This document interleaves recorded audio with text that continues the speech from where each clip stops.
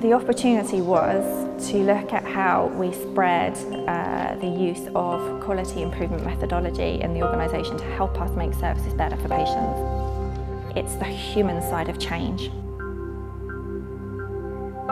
So today we're here for our second study day of Tools for Change projects, and everybody is coming back to share with us how the beginning of their projects have gone. We've got a lovely mix of people, 8 different projects, nurses, midwives, theatres, doctors and the library. So I'm looking forward to seeing everybody, and we're just going to get on with our day.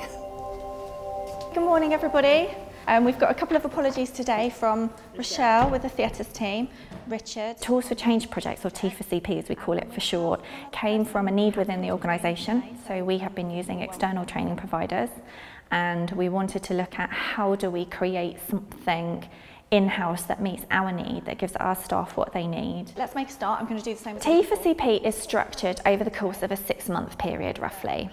Anyone at any level, in any type of role, clinical or non-clinical, senior or junior, somewhere in the middle, can join in, and when they meet each other they learn together, and that peer learning is really important. Gather around the first one on the left-hand side.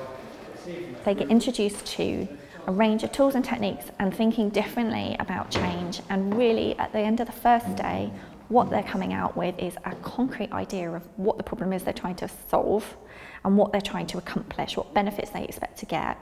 So we have reworked our elevator pitch, which is now... They come back on the second day and they reflect on, okay, I tried some new stuff, what was that like, what did I learn?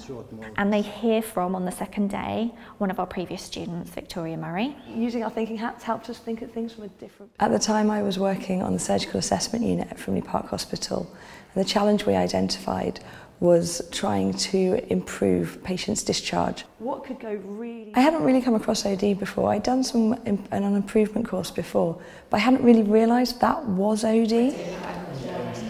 I introduce people to OD tools and techniques a little bit by stealth.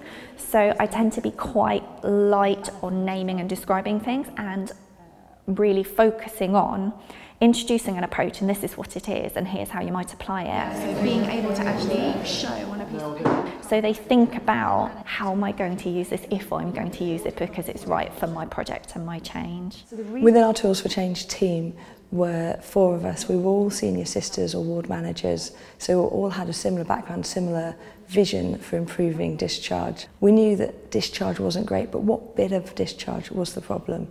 Using PDSA cycles meant that we could take small bite-sized parts of the project so that we could plan, do, study and then act again. And we did lots and lots of these cycles, and even after the project we've actually continued those, so we've seen the discharge helpline improve over time since the course. And we agreed going forward what we wanted to measure. So we wanted to Another part of really great OD is evaluating impact. So in the context of Tools for Change, I use a model for improvement which is developed in the Institute of Healthcare Improvement in the States.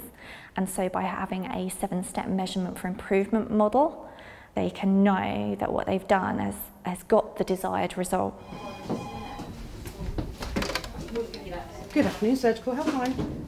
The patient experience from the helpline has been very positive. Absolutely. We did a brief audit where we phoned every 10th patient back and asked them for feedback of their experience using the helpline, and 80% of those patients said that the service they received was either very good or excellent. What we're going to do is I'm going to ask the one in relation to readmission rates, we were seeing about 80 patients being readmitted a month, and this reduced to about 40 patients a month, and this has reduced again since. With the number of calls we received, we went from initially receiving 20 to 40 calls a month. We are now receiving about 200 calls a month, of which about 10% of patients get readmitted. Thank you. Speak to you soon. Bye-bye. I don't think this project would succeed without the OD tools and the Tools for Change course. And definitely we wouldn't have had so many improvements. We noticed that there was a trend of lots of patients calling with catheter concerns. And so we took that to the urology team, and they've changed their discharge advice. And we saw then a reduction of those types of calls. So we continually have that improvement mentality which we didn't have before. T4CP has meant that there's lots of people all out around the organisation who know about these approaches to change, and they apply them to the next challenge that comes along, and they also find the next new students. So they continue to spread that capability and that OD mindset of we can do this, we need each other to do this, and we're doing it in service of our customers, whether that is our patients, our families. Really for us, it underpins our working together value here at Frimley Health.